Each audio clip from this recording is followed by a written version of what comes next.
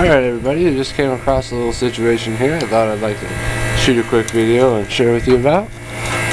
This is the water source heat pump for my office here, and it's been cold lately, and I have a bit of a cold, you may be able to tell, and this unit has been real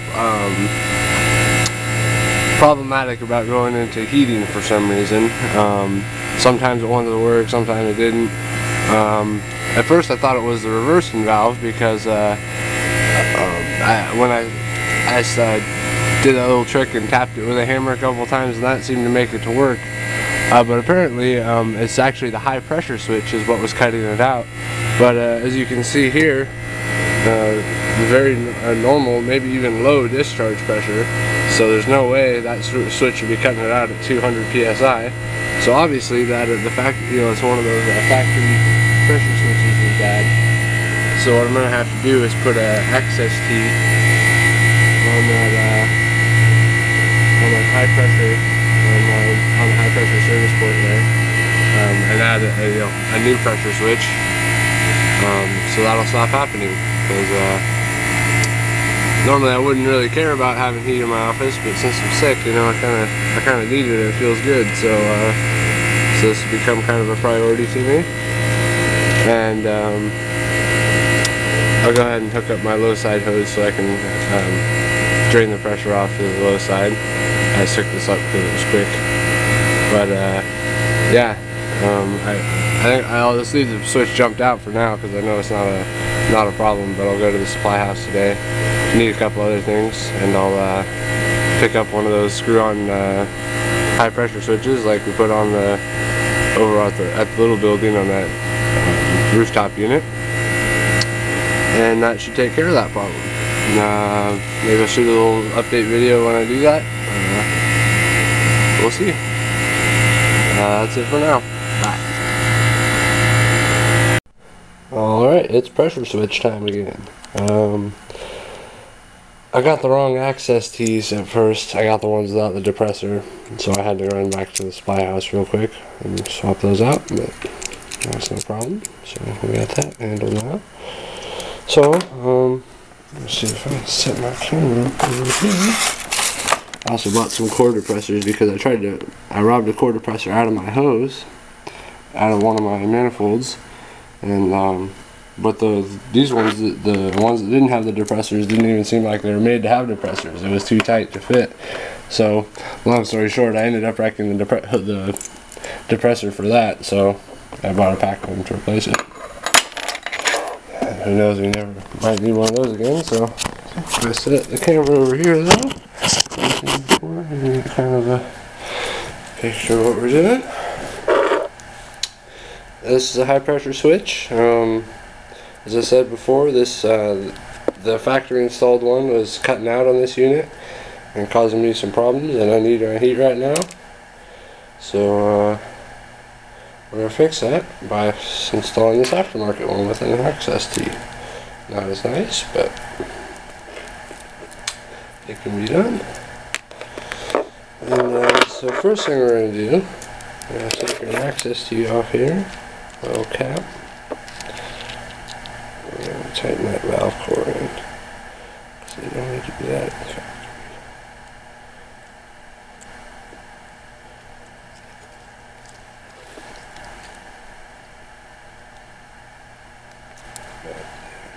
Be good. Nice and straighter now. That was a little funky. That in there. And then take our high pressure switch and turn it on that way. That has no Schrader in there, so we don't need it for this. Throw that bad boy on there. And my wrenches.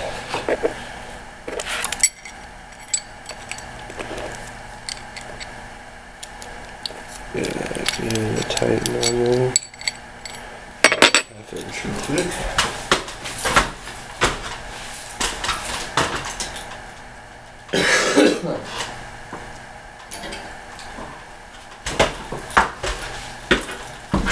that hanging around on the service board up there, because that's what I need for that. 1/16 really give that a good smash together. We don't want taking that apart again. So, alright, hoping I can do this video kind of in pieces without really looking too chopped up, because I don't know that I can set the camera up there while I actually install it, so I'm going to have to shoot it yet another video afterwards. But we'll see. Let's take a look at it.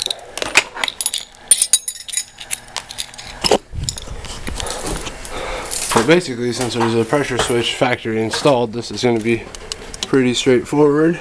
I'm just going to take these two wires right here that connected to the factory one. See, they got a little butt connector on there, splice, whatever you want to call it. And I'm just going to, I'll put a couple of male quick disconnects on the new pressure switch, and I'll just plug them right into there. And then we'll just forget about that factory installed one that's up there. That can just be a piece of history. Yeah, I really don't see any place I can set the camera up to shoot this, really. So I'm just going to put that on there, wire it up, and show you it working afterwards. Alright, talk to you later. Alright, finally got this thing installed. Son of a gun that it was. I ended up having to replace the service port shader core because it just wouldn't seal up, so had to be the shader core. Made sure everything else was tight, so but I replaced the core, got it tightened on there, and it all seems to be well, so not leaking anymore. Anyways, I'm gonna go ahead and now that I got it hooked up, I want to make sure that verify that my switch is good. Testing continuity, because the switch should be closed right now, as there's no way it could be off on high pressure. I'm going to go to there, either side of the switch, and it is closed. We're good. Alright, then I'm just going to take these two wires right here, or I guess I should point you. Those two wires right there, they're for the factory pressure switch. And these two wires off of the new pressure switch, which I've put the male disconnects on, and hook them up. Should be fairly straightforward. Plug that one to there. That one to there. And I got the thermostat pointed to heat right now, so we'll turn the disconnect on. And there we go. Heating away.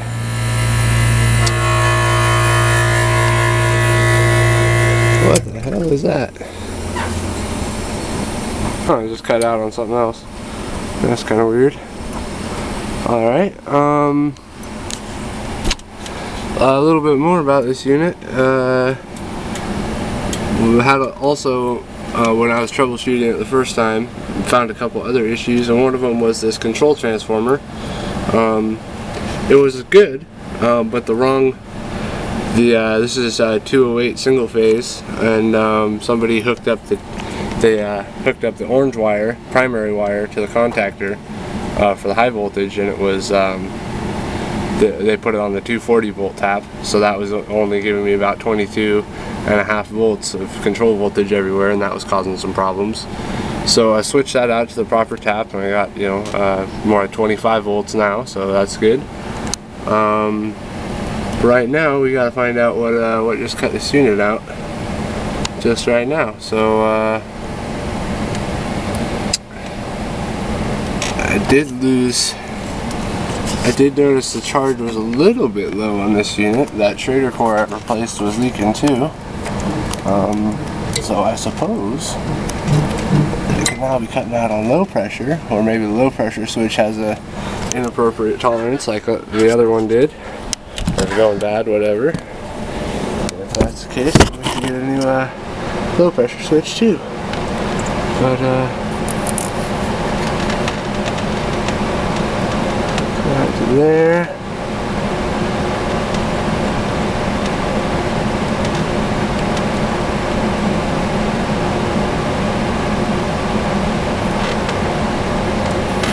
Well, it's not cut out on low pressure. I'm going to turn the camera off and figure out what the hell's going on.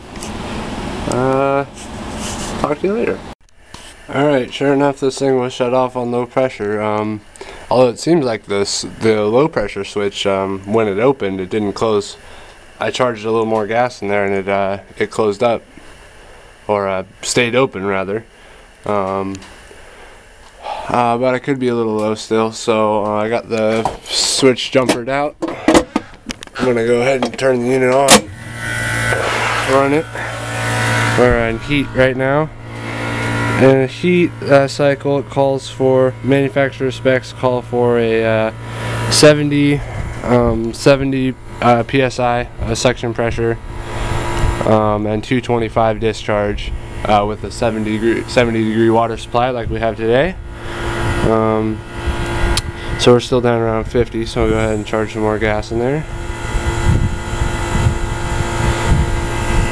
Just do this vapor. The suction side service port is real close to the compressor inlet, so I don't want to risk any liquid slugging. I'll just do it the slow and safe way with the vapor. And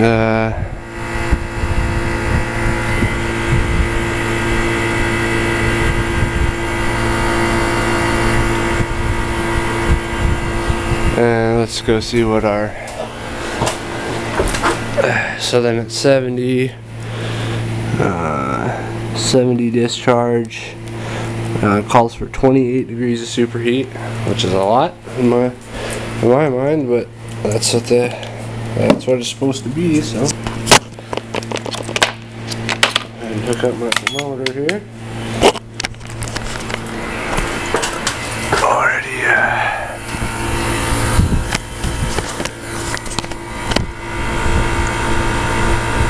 Getting there now, maybe 63 or something. Keep going. But now it's pretty good heat already.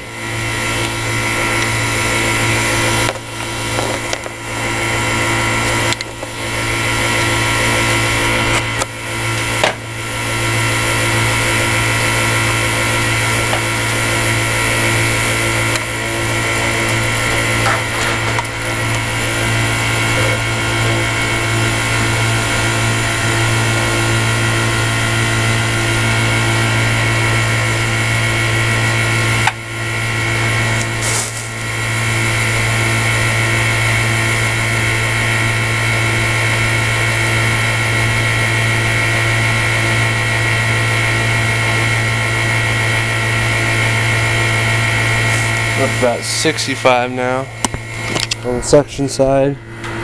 Our discharge is a little high because we're not quite there yet. So at 70 degrees we're going to have a saturation temperature of about 40, and so with that we're running about